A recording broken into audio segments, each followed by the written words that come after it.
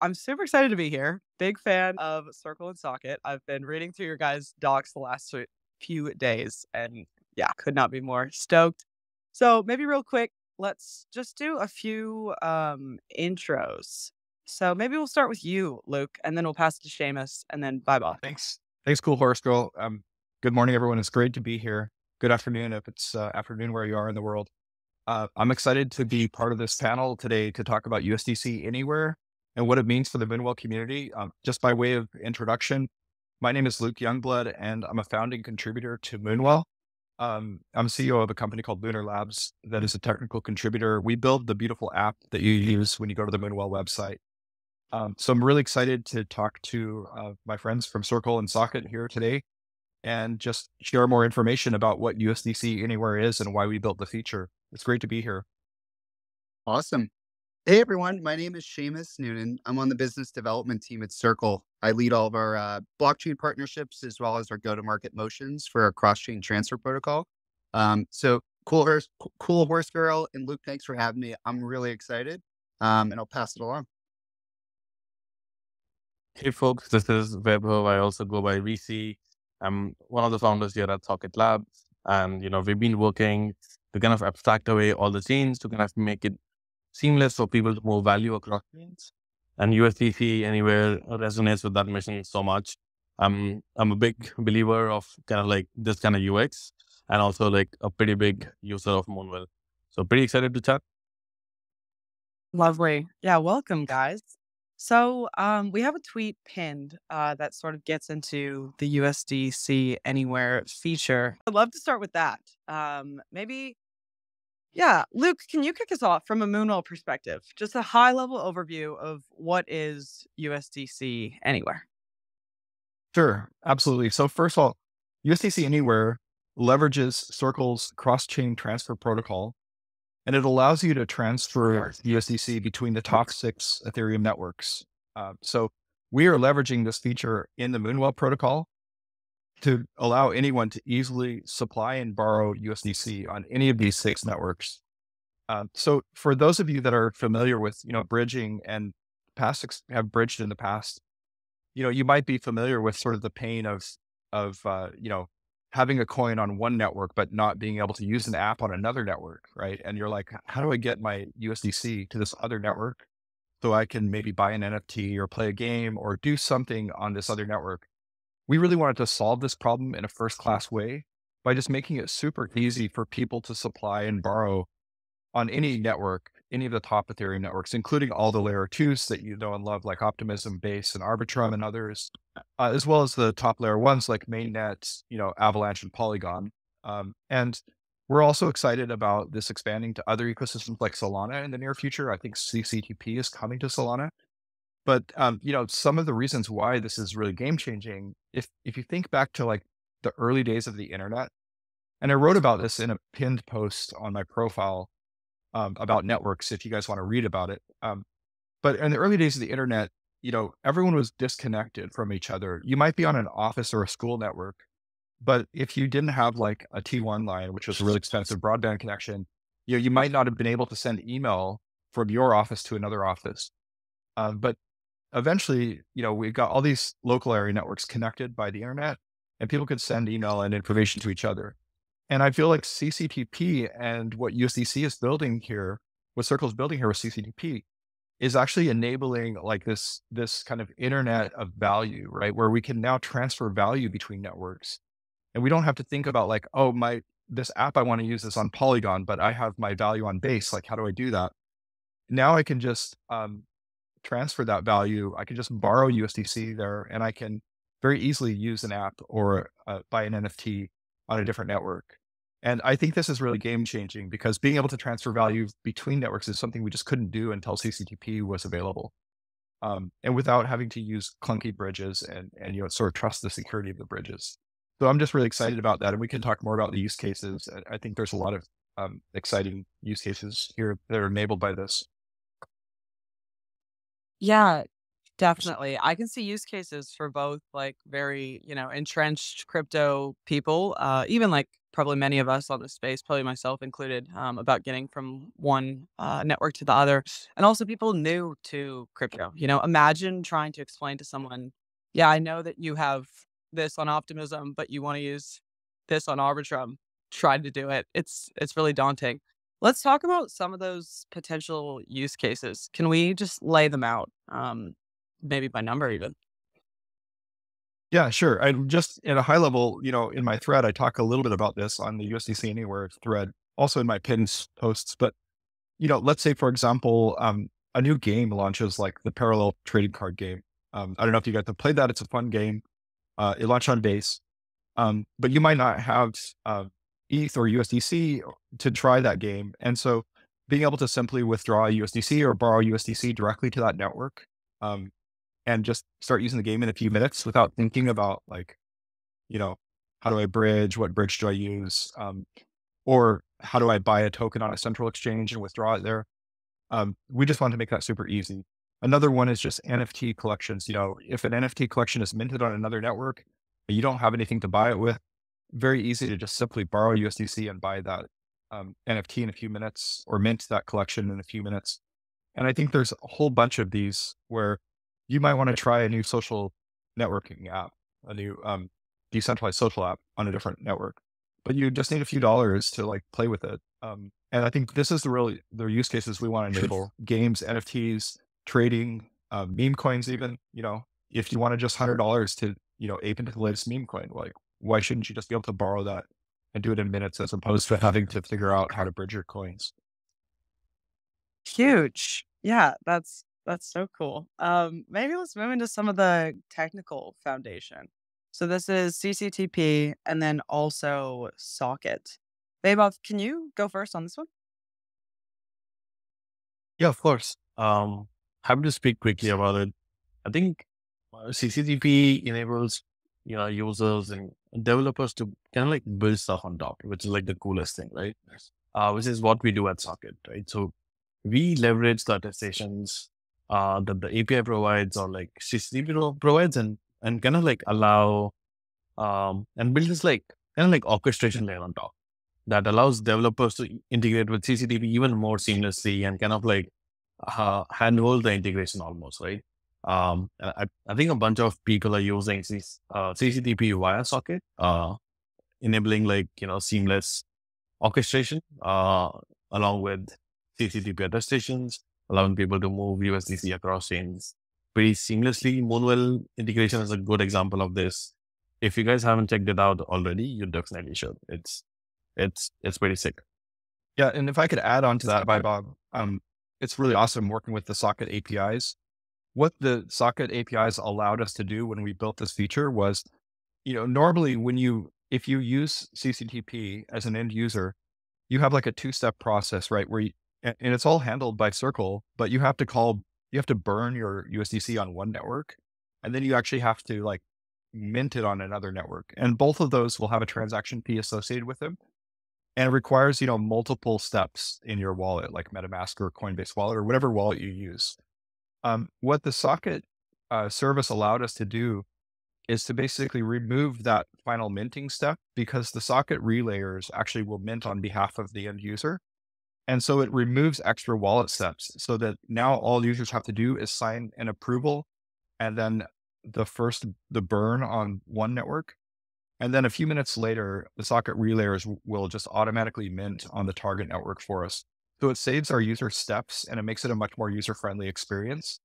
And also, I feel like the Socket team has a really strong bar for security, and we wanted to make sure that this was really secure architecture. So you guys have done a lot of really nice things behind the scenes, like having immutable contracts, so we have confidence that when we're sending our user funds there, they're not going to get rugged.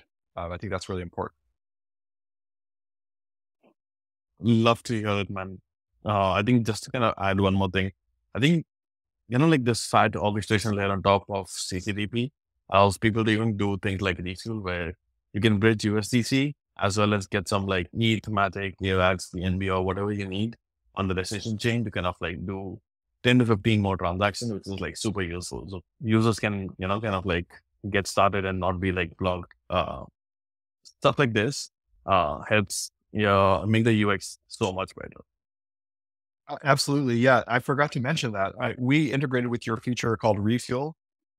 This also helped us make the feature super user friendly. So, like, how many of you guys have experienced this painful thing? It's happened to me multiple times where you bridge your USDC or your token to another network, and then you want to do something with it, and you're like, you don't have any ETH. So you actually can't pay gas on the other network. And you're just kind of like stuck there. Now you can't bridge it back. You're stuck and you have to go like buy ETH and like on a central exchange and withdraw it. It's such a pain, or get your friend to send you some so you can get unstuck. We integrated with Refill, which is really game changing because now what we actually do in our front end on the Moonwell app, we'll look at your balance of your ETH balance on the remote network. And if you already have ETH, we know you're good, so we won't turn on Refuel. But if you don't have any ETH on the remote network you're bridging to or you're transferring to, we will enable Refuel. And that way you'll be charged a small fee by the socket relayers, but you'll get your USDC along with a small amount of ETH or the native token like Avalanche or Matic if it's on AVAX or Matic networks, or AVAX or Matic on Avalanche and Polygon networks. And then that way you'll be able to do a few swaps or do a few transactions when your funds arrive without you having to think about like, okay, how do I acquire gas tokens? We think this is also a really awesome user-friendly feature and really makes it much more easy to use for the vast majority of people that are just using a new network for the first time. Yeah, it's all about the simplification. Cool. So this means USDC Anywhere sort of has to choose like a liquidity hub to draw on when you're going from one chain to another. Why was Base chosen for that liquidity hub? I mean, I think that those of us that are building the Base ecosystem, we really understand that, Coinbase is making it super easy for Base to be your on-chain hub for all your value. You'll be able to, you can already do this. You can just withdraw USDC for no fees from Coinbase. So it becomes this really easy on-ramp to just getting your liquidity from Coinbase, whether it's coming from a bank account, a debit card, or what have you. And then just being able to use it with all the Base apps. It just makes sense for Base to be the liquidity hub. We have a strong belief that Base is going to grow to be tens of billions of TDL this cycle. And so, it makes sense to have that liquidity where all these apps are going to exist that has the best, central exchange on and off ramps. Makes sense to me too. Cool. And then Vaibhav, really quick before we sort of move on to talk about CCTP more. We're excited about USDC, right? And then Luke even mentioned using some refuel so you can make sure you have ETH as well when you're moving around. Can socket technology be leveraged to support additional assets? Like you could do ETH anywhere, something else anywhere? Absolutely. That's the end goal for us, really. The end goal for us is like, people should come to Moonwell, hit deposit and USDC, or any other asset that they are holding, across chains can be like one click deposited into Moonwell, right? That's the end goal. People shouldn't really care about like the boundaries of chains or be kind of like held back because of it. And we are kind of like continuously building stuff around this to make this happen, right? So Refuel is one of the things we've chatted about already. It's super popular. People use it all the time. Then we have this thing called socket scan, which is, you can think about it like Etherscan, but for between the blocks. So just like how Etherscan allows you to see what's happening inside a block on a particular blockchain, socket scan allows you to see all bridge transfers across chains, right? So these are bridge transfers that are happening on socket, not on socket. So the CCTP ones, really anything that's happening between the blocks, it can be tracked there. So, I mean, what I'm really trying to get at is our entire mission is to make USDC anywhere possible and like so much more. One day you'll just kind of come in, hit the deposit, and you'll just kind of like pay with, any asset, any chain. It really wouldn't matter. Really? Yeah, we love this vision. And actually, just to chime in here, we're going to launch ETH Anywhere as a fast follow to this feature. That'll probably be the next thing you see, is just making it easy for people to transfer ETH to any of these networks using the socket APIs and backends as well. So we're excited about that. But obviously, like Circle is sort of paving the way here with their with their mint and burn architecture. And I think Circle has obviously invested a ton into this effort. And so they're the furthest along in terms of having their assets supported on multiple networks already. But other assets like ETH, it only makes sense to make it easy for people to get gas tokens. And in the future, I definitely believe that, it's going to become more like the internet, right? You don't have to worry if your friend is on Verizon and you're on AT&T. You could just, transfer data to and from each other. And that's the way that it should be. All these networks should sort of fade into the background, and people shouldn't have to think about like, I'm on mainnet and my friend is on, base or something. We should just be able to use these apps and not really think too much about it. Abstraction, 100%. Cool. Now, Shamus, I want to move to you. Talk about Circle's cross-chain transfer protocol. So this is CCTP. For those unfamiliar, really quick, can you just explain base level what CCTP is? An Eli 5 would actually be perfect.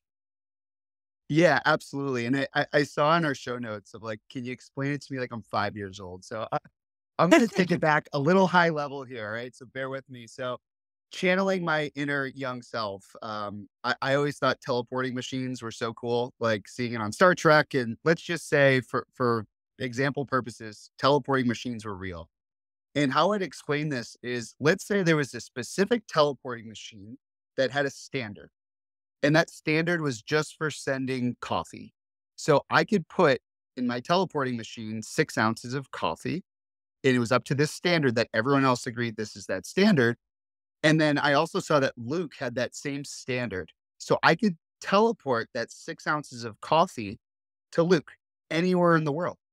And that coffee would essentially disappear on my end, but it would appear on his end.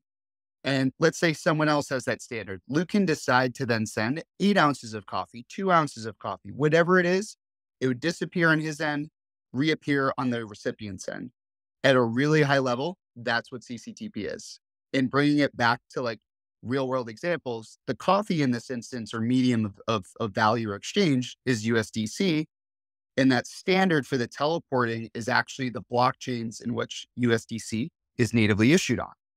So USDC is issued on 15 different blockchains now. And the whole reason why we wanted to roll this out last April was, how can we make it dead simple and safe and secure for users to bring USDC from one supported chain to another?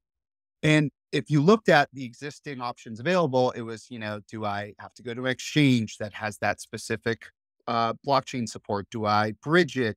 And inherently with those options, you're presenting the user with options around risk, right? I, as a user, have to go and educate myself on, okay, what are my risks if I leave this USDC on one chain to bring it to another and then go do DeFi, anything I want? But inherently, I always have to go back, right? I have to go back to redeem that.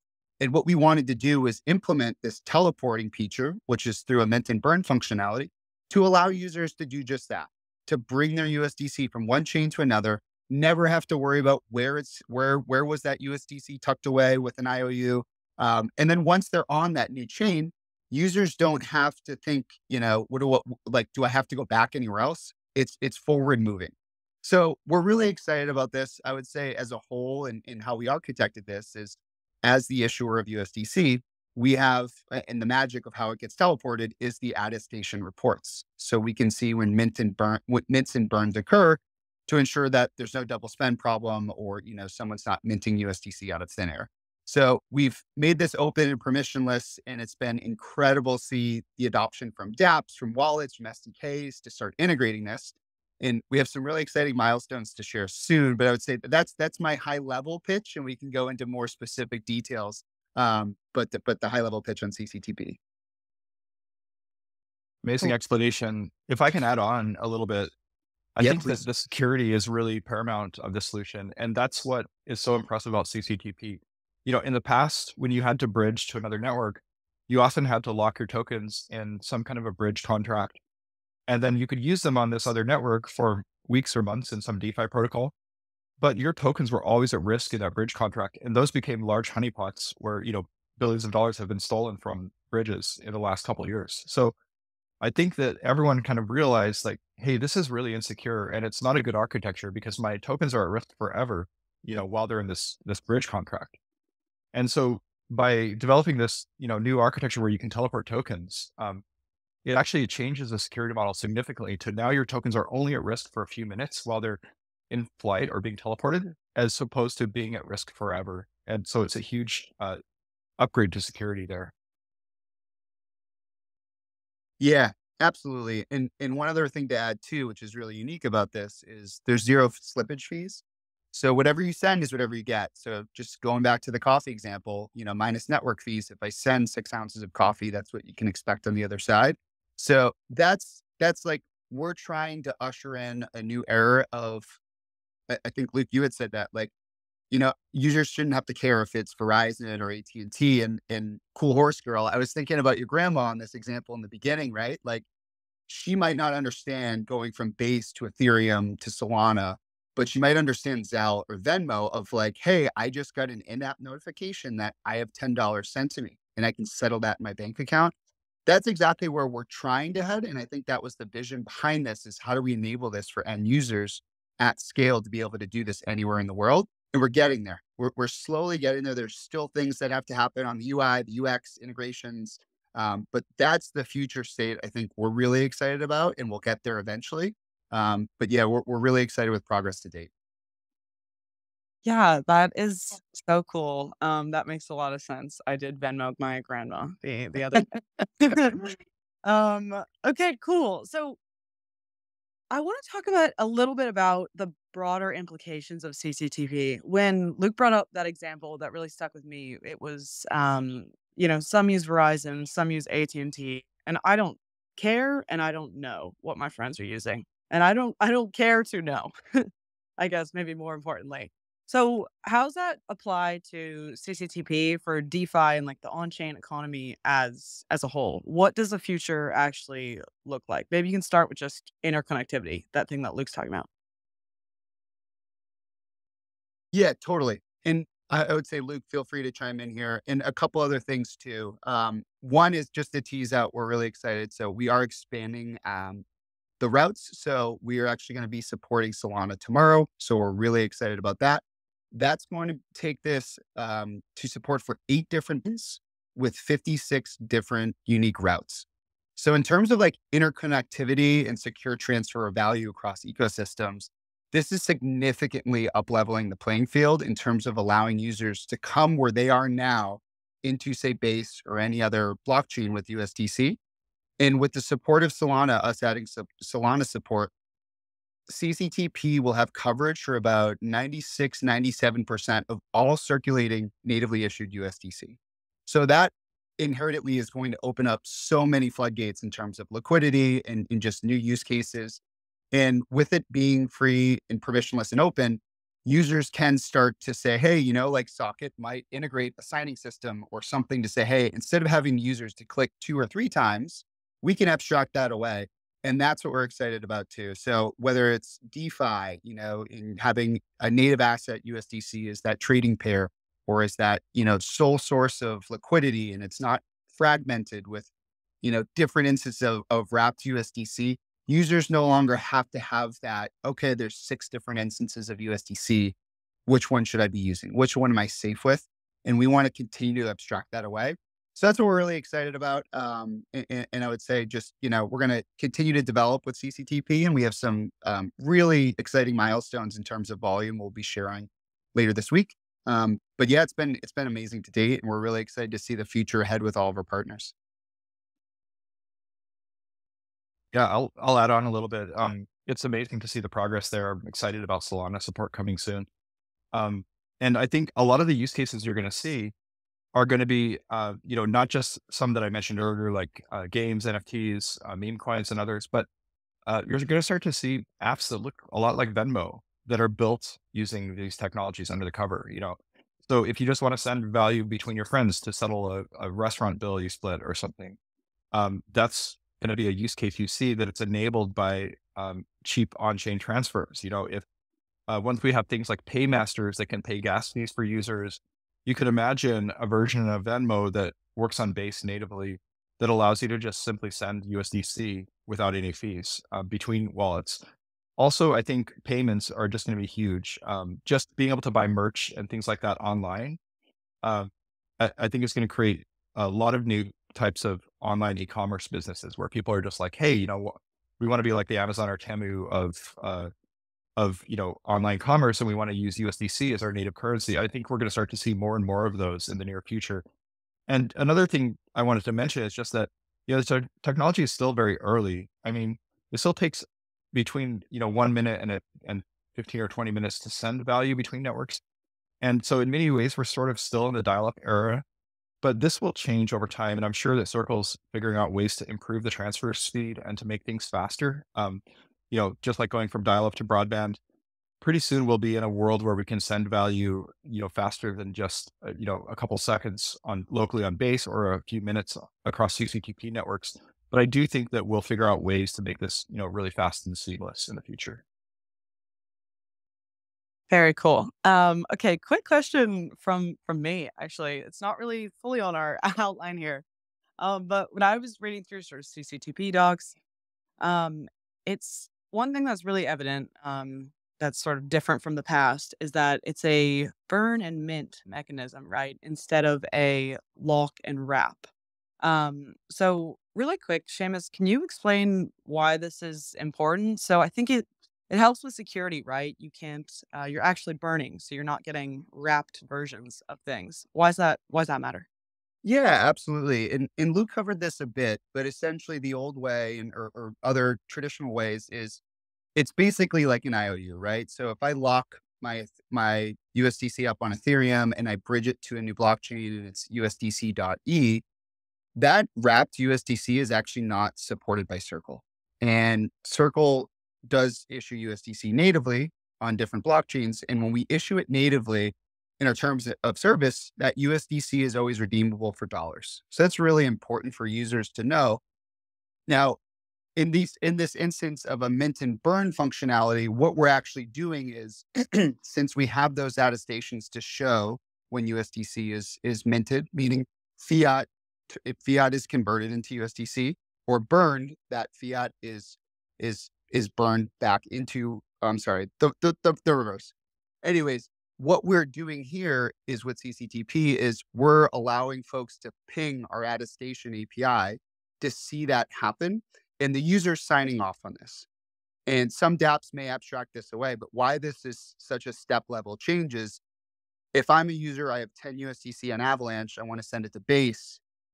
Avalanche is the source chain. So I'm saying, hey, yes, this is my wallet. This is my 10 USDC I want to send. And they'll say in some pop-ups, do you want to then send it to Base?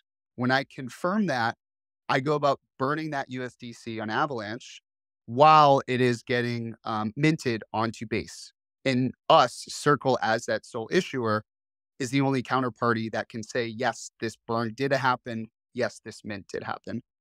And once it's minted on that new chain, right, on the Base chain, there's no lock. It's no longer locked away. So there's no other previous events I need to go back to. And what Luke was saying in the beginning too, if I do wrap an asset, I am keeping that asset. I'm trusting that bridge or that counterparty to do the right thing. But it does become a honeypot. So when you see more and more value on a specific chain where it's locked, it's a honeypot for exploits or bridging attacks where more and more bad actors might try and come in and compromise that. So me as a user, if I'm locking it up through a lock-in key, I have to always think about that. I have to be monitoring that counterparty, understanding is there any risk there? Have there been any security audits on that protocol? Whereas now this mint and burn functionality, it is truly teleporting. So users no longer have to keep that burden in the back of their mind saying, I hope this protocol is doing the right thing. So I'd say that's the big advantage. And we offer this type of functionality in the Circle Mint account, but that's only available for businesses.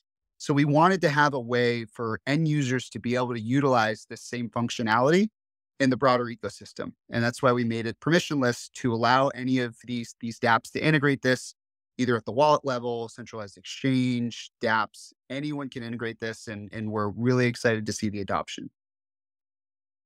Yeah, if I can add on a little bit there, as an end user of CCTP, and I've been using it for several months now, I know it's always a little bit scary the first time you use it because you're like, wait, I'm sending my USDC to the burn address. Like, what's going on here, right?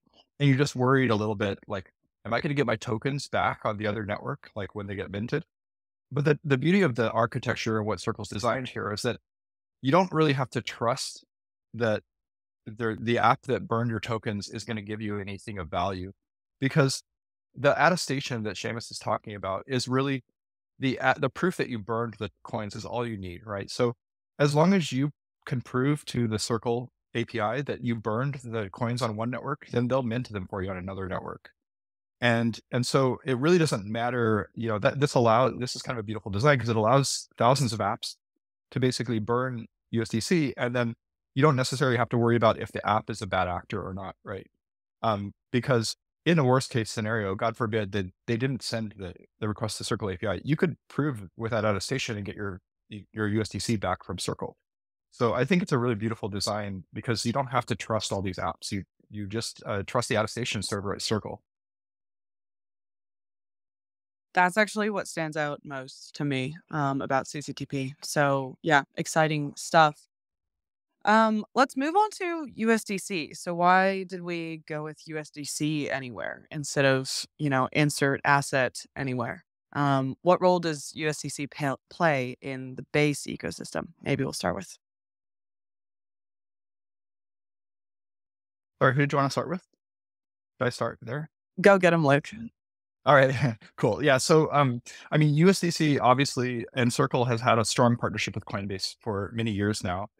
And it only makes sense for Coinbase and Circle to partner and make sure that USDC is the most liquid stablecoin on Base. And things like, supporting native withdrawals to and from Coinbase with no fees, make it really, really easy to support and have really deep liquidity. Also, just wanted to mention that the Moonwell protocol was part of a pilot with Circle earlier last year in December that kicked off. We're one of the few protocols on Base that actually has USDC incentives live. That's a pilot project, but we've always been, really closely aligned with Coinbase community and with the Base community, and it just made sense. Also, just to mention, the technology itself is quite a bit ahead of other assets. For example, there are a lot of other assets that are multi-chain now or becoming multi-chain, different versions of stablecoins and things like wrapped Bitcoin and other things like that. However, very few of them have automated this minting and burning process. And in many cases, the minting of assets on multiple networks is done with multi-sigs by humans in a very manual way. So like, if you want to go get a native asset minted on some other network, you might actually have to talk to a central exchange or a custodian, and you might have to mint, some large amount. It wouldn't be available to retail investors or just users of the Base network. And so, Circle and USDC Anywhere, or sorry, Circle and CCTP are just much further along in terms of technology than these other assets are. I'm sure they will catch up, and I hope that many other assets out there do copy this mint and burn architecture because it's a great design. But it just takes time for all these multi-chain assets to kind of evolve and support that. Yeah, and the only thing I'd add there too is USDC, the role it plays in Base is all for developers as well, right? So any developers that maybe might be a Web2 developer coming on chain, there are certain primitives and principles that they want to integrate at the foundational level. One is obviously building on a safe and secure asset, which native USDC is.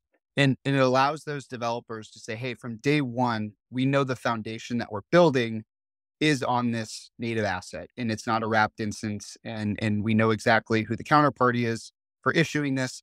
And then Circle is rolling out, and we have a suite of services as well, Web3 services as well, that's making it a lot easier for these Web2 developers to start abstracting away all of the complexities behind crypto as we know it. So abstracting seed phrases, using USDC as gas payments, things like that. So that's what we're really excited about as well. And that's, I would say, one of the pivotal roles is the developer adoption and the availability for developers to build on top of USDC from day one, whether it's a new DEX, whether it's an NFT platform, a trading platform. You can use it as a base pair, as the payment method. There's a lot of different use cases there that we're really excited about. Yeah, I'm kind of curious to get Vaibhav's perspective from the socket side. Are you seeing any Web2 application developers that are very interested in, like leveraging USDC and some of these technologies to kind of build Web2 apps? we often, in the Web3 space, we don't pay a lot of attention to what people are building in like fintech and other things. But I'm curious to hear your experience.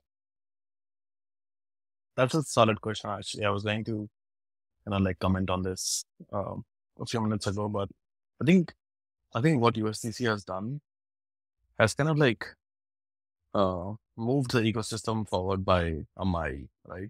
Because if you think about it, USDC technically does not lie on any single blockchain. It lies across different blockchains, right? So USDC is abstracted, right? And if you look at it, almost all of the interop tech is about abstraction, right? And that's like one of the biggest kind of like use cases we go out with, and we talk to like, TradFi, Web2 companies that have like, serious adoption, who are looking to kind of like integrate into the Web3 rails. For them, what they really want is this like abstracted experience such that they can serve the largest majority of audience across chains. They don't want to integrate Solana. They don't want to integrate Ethereum. They don't want to integrate Base. They don't want to integrate Optimism. They want to integrate the entire kind of like ecosystem, right? And doing things the way USDC is doing makes it much easier for these Web2 companies to kind of integrate with the rails that we are building on this side of the world, right? We are talking to a bunch of like really, really big enterprise TradFi Web2 projects and kind of like helping them understand on how they can leverage this tech and allow people to, for example, as we were talking about before, kind of like, let's say Venmo integrates USDC Anywhere kind of thing. It would be so seamless for people to deposit and withdraw from the bank accounts and kind of like have people send USDC from US to Africa to India to whatnot, right? So I think there are like so many conversations happening, where like we are chatting with these players and trying to help them on board and kind of leverage this tech. But I think it feels pretty nice that on the tech side of things, we are almost there. And it's just about now bridging and kind of making people understand how this thing works and how they can integrate it. So things are looking very positive, guys. Yeah, great. Then finally, I'll give everyone sort of an opportunity to double click on something Vaibhav mentioned quickly there. Beyond the technicals of USDC and why it facilitates, innovation in DeFi, what about financial inclusivity and accessibility? We even talked about, my grandma. She definitely is not going to onboard to crypto without things like USDC. So maybe we'll just talk about first, how's USDC actually promoting financial inclusivity, and how can we leverage it to do so even more? Yeah, I'm happy to start with this. And it's something very near and dear to our hearts here. Like, our mission is to increase global economic prosperity by enabling the frictionless exchange of value. I know it's a mouthful, but like, what does that actually boil down to? It's giving people around the globe more access to a digital dollar. It's like we're putting the US dollar onto the internet and allowing anyone that has access to a smartphone and Wi-Fi to be able to access this. So we're already seeing insane adoption in emerging countries for folks that might not have a stable fiat currency that due to hyperinflation, it no longer is the value that they expect it to be in 30, 60, 90 days. And those individuals are now putting their savings or a portion of their paycheck into USDC. And it's safe and reliable. And then when they need to, they can convert it back into that local fiat. And USDC is available in 190 countries now worldwide. We're hoping to continue to expand that. But what I'm really passionate about too is seeing more of the case studies, seeing more and hearing more from developers and platforms that are saying, hey, I just got paid with USDC. I've never done this. I live in the UK and it took 4 seconds in cents of fees compared to, 5 to 6 business days and a 6% transaction fee. That's real life. These are helping real individuals solve real problems. This is not hypothetical, big, fluffy statements. So that's what something at Circle and myself personally, I'm really excited and proud to work at Circle and really excited about USDC's mission. and excited to push this forward. So I'll pass it along, but that would be my take. Yeah, I can also add on here.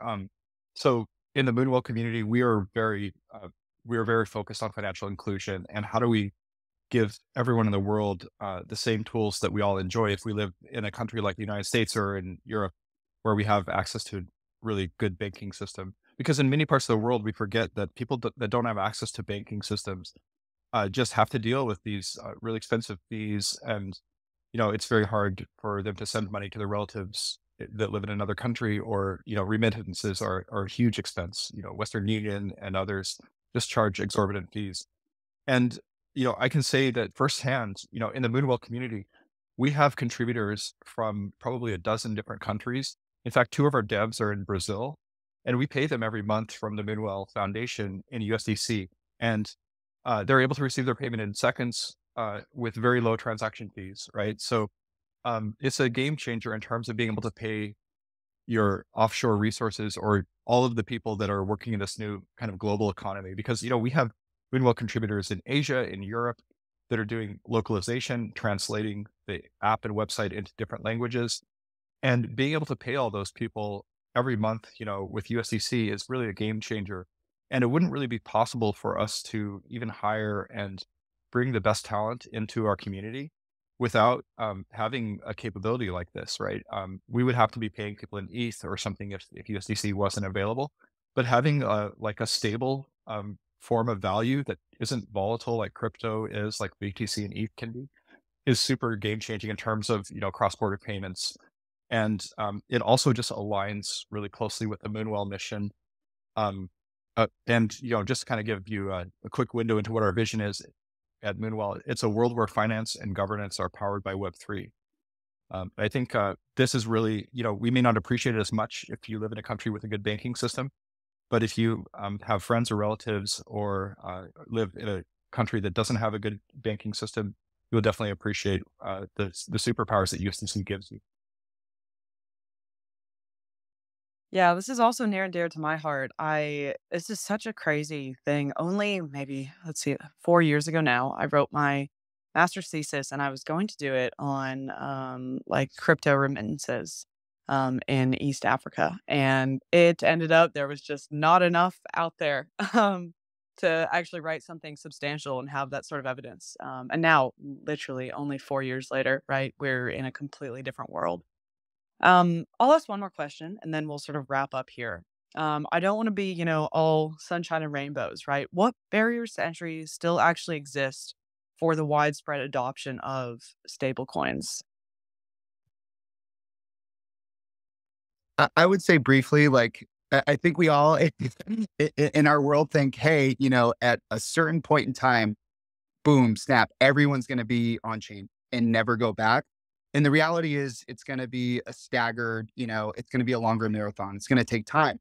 And we need to build out the rails for both the Web 2 and Web 3 side. So there's interoperability. So maybe a use case is someone that wants to hold and store USDC, but they can't buy their groceries yet with USDC. They can't order a taxi or an Uber or pay for goods with USDC yet. So they do need to convert that back to fiat.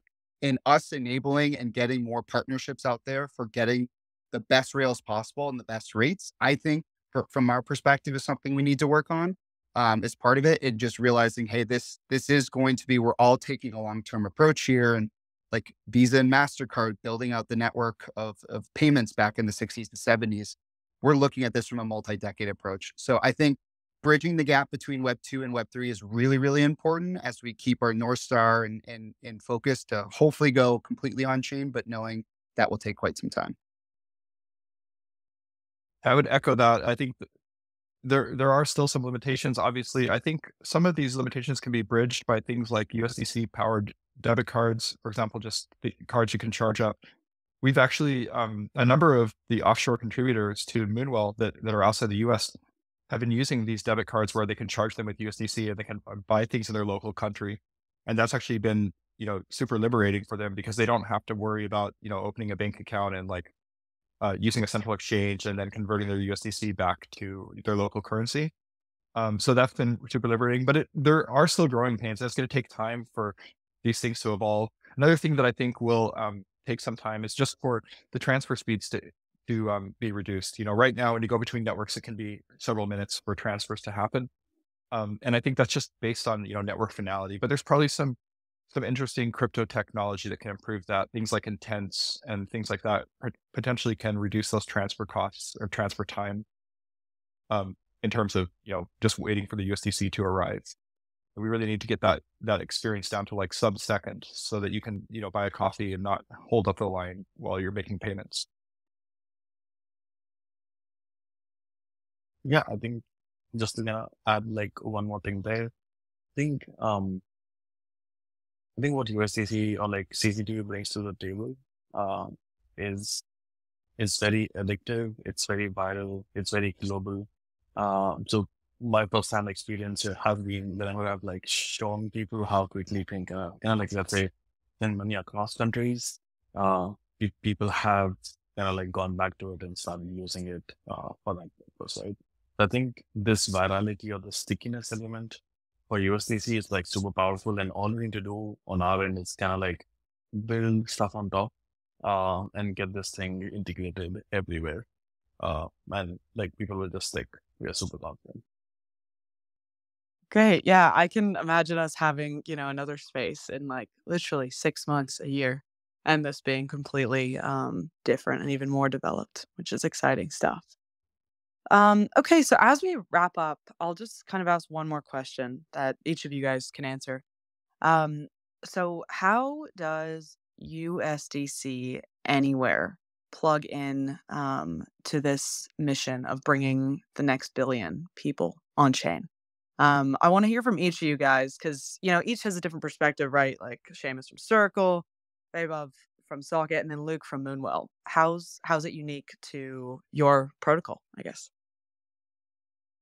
Great question. I guess, well, first of all, we really strongly believe in this mission of giving powerful financial tools to everyone in the world.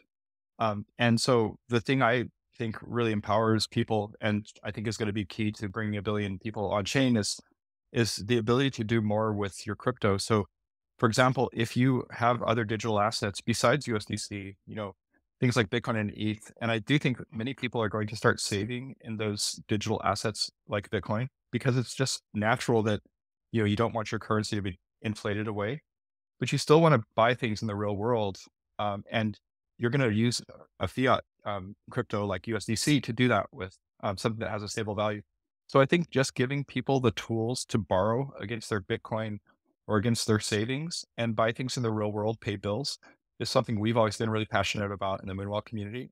And I think that's ultimately where everything is going. You shouldn't have to be, a billionaire to be able to margin against your digital assets.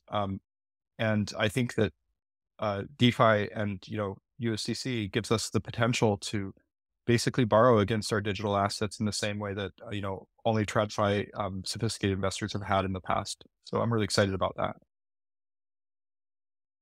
Yeah, and I would say us as the asset issuer, we're not very specific on any, one use case, but it's more of what is the infrastructure that we can provide developers. And we think developers are the next big unlock for actually bringing a lot of those millions or hopefully a billion plus users on chain. Is like, what do these developers need to bring all of these users from Web2 applications on chain? And that's what we're excited to learn more about and hopefully continue to release more services and infrastructure surrounding that. But us as the asset issuer, we're just really excited to see what the new use cases are and what are the pain points that folks feel like, hey, I can't integrate now because of this. And that's something I would say Circle as a whole is really excited about helping solve. Yeah, I think to kind of add things from my perspective, I think USDC Anywhere is like a move. It's a pretty big movement that's just starting. And this effect will kind of like take over the ecosystem. And that's our hope. And that's what we are pushing for, right? People should demand this kind of UX. It almost sucks, that people are kind of like pushed to like third-party bridging websites today. That, hey, imagine if someone lands on Moonwell, right? And they're suddenly kind of like prompted to go use this other website and then come back, right? that just needs like such a huge drop off usage.